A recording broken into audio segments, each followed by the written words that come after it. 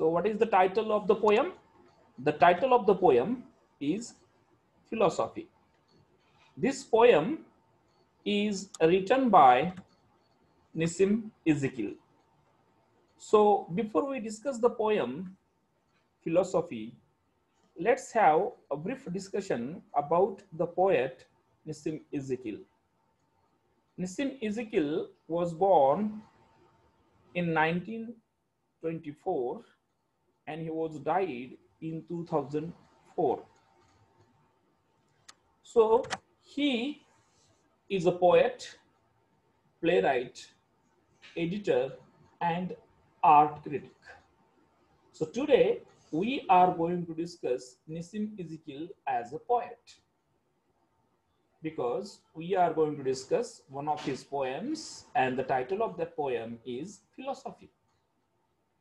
So he was born in 1924 and he graduated in 1947 from Wilson College, Mumbai, or we can call at that time Bombay University. So he completed his BA in literature from Wilson College, Mumbai, from Bombay University. In 1947-48 means after BA. So after the completion of the BA from Bombay University, he taught English literature in different colleges. And after that, in 1948, he went to England, or in the November of 1948, he went to England and he studied philosophy at Birkbeck College, London. So coincidentally, he was the student of philosophy, and here we can find that he has written one poem and the title of the poem is also Philosophy.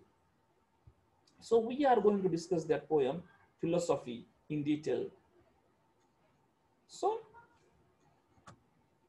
his poem, he has written number of poems, but his poem Night of Scorpion is very well known. Or Nissim Ezekiel is known for his poem Night of Scorpion, or there are different poems, or there are various poems written by the poet Nissim Ezekiel. So for his poetry, he won the Sahitya Academy Award, which is a very higher award in India. So Sahitya Academy Award or Sahitya Academy Literary Award, he was won or he was awarded for his collection. And what is the title of his collection? Latter Day Poems in 1983.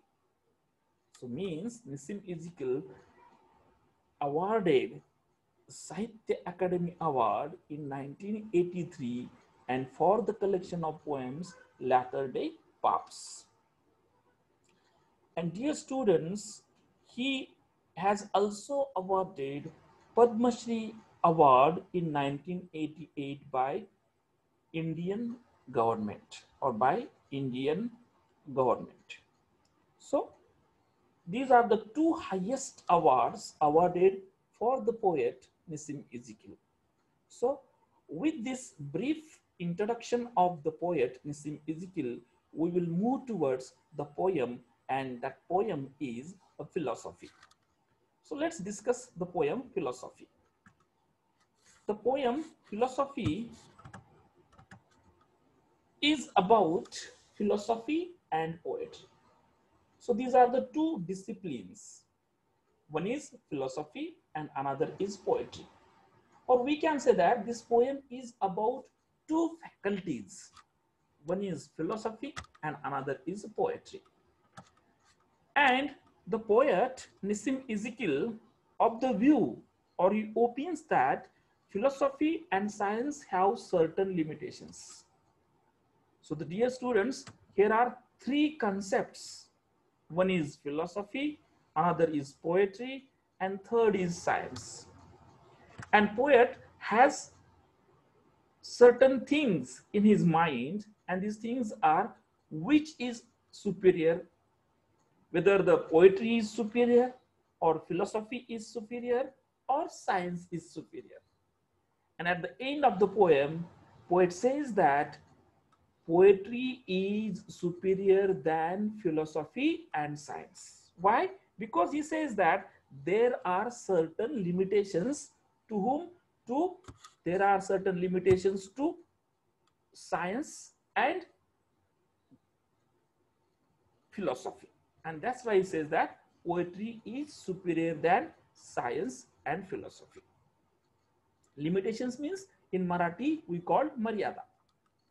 So he says that poetry is superior than philosophy and science. How he justifies it, we are going to discuss in the poem. So he says that poetry overtakes these two disciplines, means poetry is superior than these two disciplines, faculties. For example, philosophy and science. He says that poetry overtakes philosophy and science. How? We are going to discuss in the poem. My dear students, there are 4 stanzas in this poem. There are 4 stanzas, and let's discuss the poem philosophy. So these are the 3 stanzas. I will read these 4 stanzas and then we will discuss stanza by stanza. So let's read the poem philosophy. There is a place to which I often go, not by planning to, but by flow. Away from all existence, to a cold lucidity whose will is uncontrolled. Here the mills of God are never slow. The landscape is in its geological prime, dissolves to show its quintessential slime.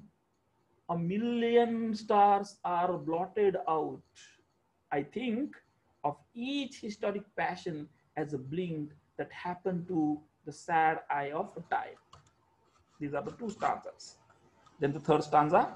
But residues of meaning still remain as darkest myths meander through the pain towards a final formula of a light. I, too, reject this clarity of a sight. What cannot be explained, do not explain. So this is the 3rd stanza. If you look at these stanzas, we'll read the 4th one and then we'll go through the stanzas. The mundane language of the senses sings its own interpretations.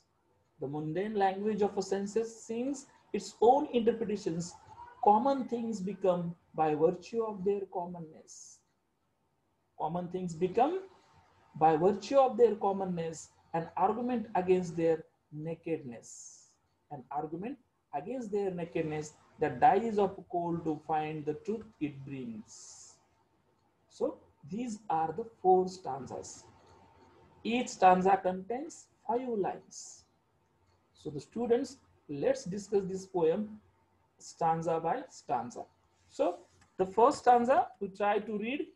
There is a place to which I often go, not by planning to, but by flow away from all existence to a cold lucidity whose will is uncontrolled. Here the miles of God are never slow. So what the poet wants to say, let's discuss. So in the first stanza, the poet says that, what the poet says, there is a place to which he often goes. In the first stanza, the poet says that there is a place to which he often goes. He never plans to go, but is driven by the flow. Flow is emotions, thoughts. His thoughts, emotions, and imagination that take him there. Means poet visits a place and he never thinking of going to that place, but his emotions, his thoughts driven away him to that place. And how is the place? The place described is not another city or world, but the poet's own imagination. So poet has the imagination, or poet imagine a certain place, and that place he visited often, satat. For which reason? He does not know. His thoughts, his emotions, his imagination attracts that place, and that's why he visits that place. He goes away from all existence. He goes away from all existence. Means when he visits that place, he forgets everything. He forgets the sorrow. He forgets the happiness. He forgets he is existed. Existence, astitva. He goes away from all existence. Existence means that is the world and worldly things to place, which is quite clear and without the warmth of human emotions and feelings. Means there is one imaginary place, and that imaginary place is visited by the poet again and again. And when he visits that place, he forget everything, sorrow, happiness, and he has the peace of mind. Then he says, the will of the flow of thoughts is uncontrolled. Means we cannot control the flow of thoughts, emotions, feelings. And that's why he says, when he visits that particular place, his emotions, his thoughts are uncontrollable. He cannot control these emotions and thoughts. And in the last line, the poet talks about the wills of God which are never slow. Wills of God? God means the creator. He says that God here refers to the mind. And God creates the creatures. Like that, God creates the thoughts, feelings, and these thoughts and feelings are uncontrollable. So what is the stanza about? The first stanza, these 5 lines of the first stanza. So these 5 lines talks about the place, and that place is visited by the poet again and again. And when he visits that place, he finds a peace of mind.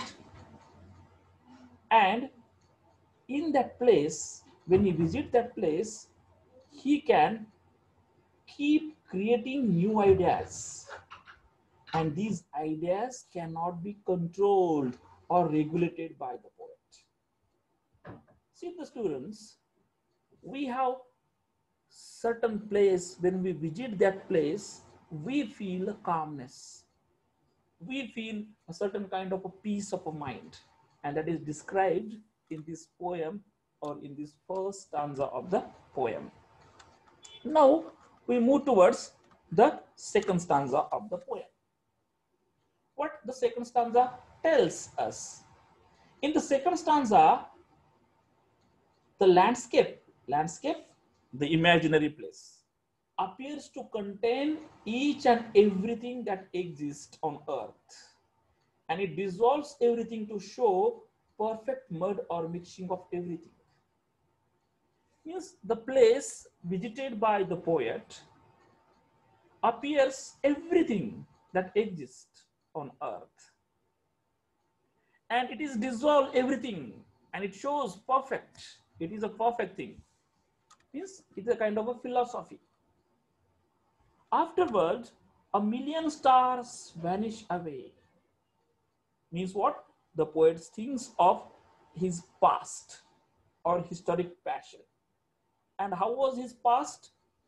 His past was a sad. Means he thinks, suppose, now see, understand, dear students, suppose the poet visits that place, and he says that this place is everything, or he imagines the place which has everything, and then he dissolves whatever the problems, he dissolves all the problems at that place, and then he remembers his past. And how was the past? Past was full of emotions and sorrows. And how he imagines or how he experiences the past or how he remembers the past as a blink. Blink पापणी लावण्यापर्यंत तो काय करतो, त्याचा भूतकाळ समजून घेण्याचा प्रयत्न करतो. So what the second stanza is about? The second stanza is about the time is personified. Means the poet thinks about the present time and also remembers the past time. The poet wants to say that thousands of sorrows and griefs of the past appear before him in a blink. The thousands of sorrows and griefs of the past appear before him in a blink. It happens with us also. When we are sitting at certain place, we are at the present moment, we are thinking about the present, but at the blink, at sudden time, we remember our past. And when we remember our past, we remember full of sorrows and full of emotions within a blink. बरोबर की नाही? आपण पण एखाद्या आवडीच्या ठिकाणी बसल्यानंतर आपण एखाद्या छान मूड मध्ये असतो आणि अशा वेळेला आपल्याला आपल्या एखादी भूतकाळातली गोष्ट आठवते की ज्यामध्ये खूप दुःख होतं किंवा ज्यामध्ये खूप भावना होत्या, ती गोष्ट आपल्याला पापणी लावायच्या आत आठवते. It happens with also. So it is described in the second stanza of the poem. Then the third stanza, the poet says that, or the poet wants to say that in philosophy we cannot understand everything. Why? Because there are limitations and problems. So in philosophy we cannot understand everything. Why? Because there are limitations. Limitations, maryada, and problems. काही समस्या आहेत, काही मर्यादा आहेत. So we cannot understand everything in philosophy. Even in spite of having a clarity, we still have some myths in our pains which make the meaning unclear.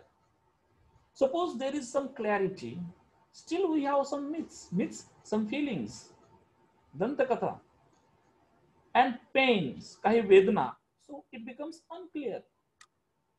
This is why he rejects this clarity of a sight. Means if philosophy gives a clarity of a sight, he rejects it. The poet rejects it. Poet nakartoy to.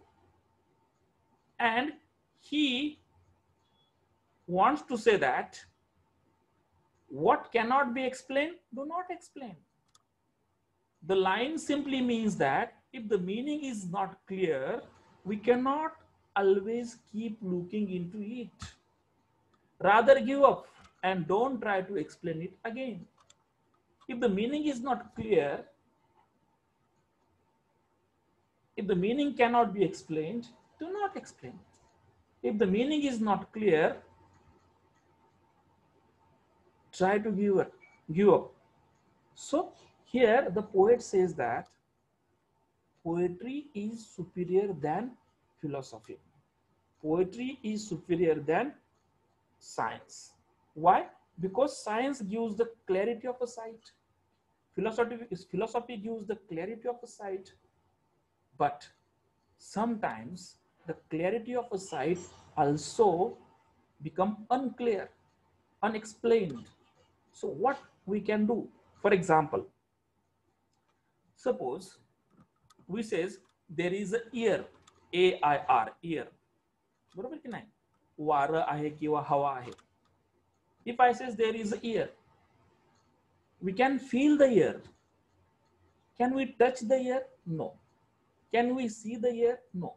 आपण असं म्हणू शकतो की हवा आहे. तुम्ही म्हणाल sir मला दाखवा हवा कुठे आहे ती.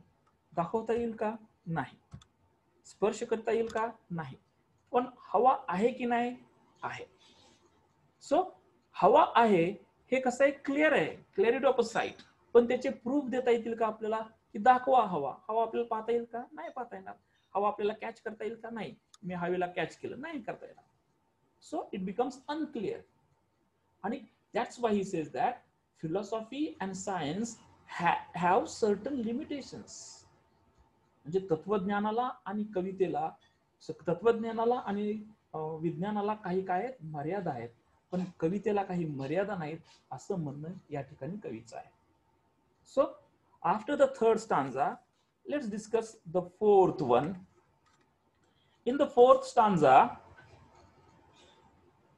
poet have discussed philosophy, science, and he gives certain limitations of philosophy and science.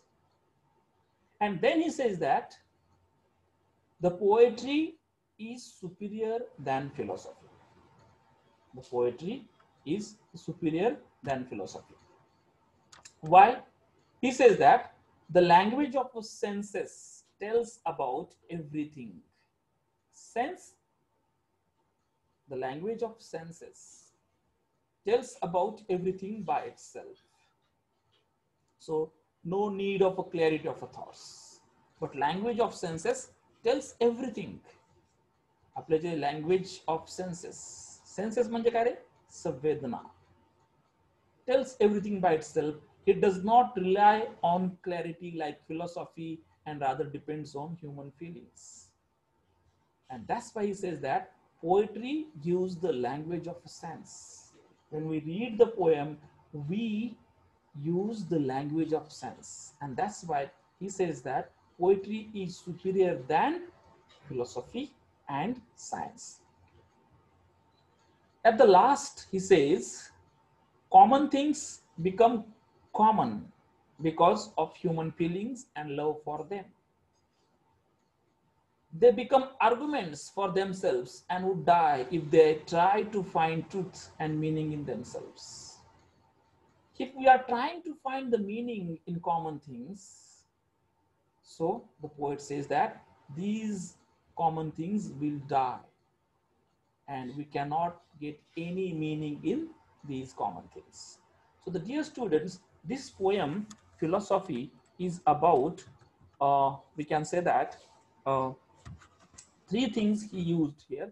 The first is poetry, philosophy, and science.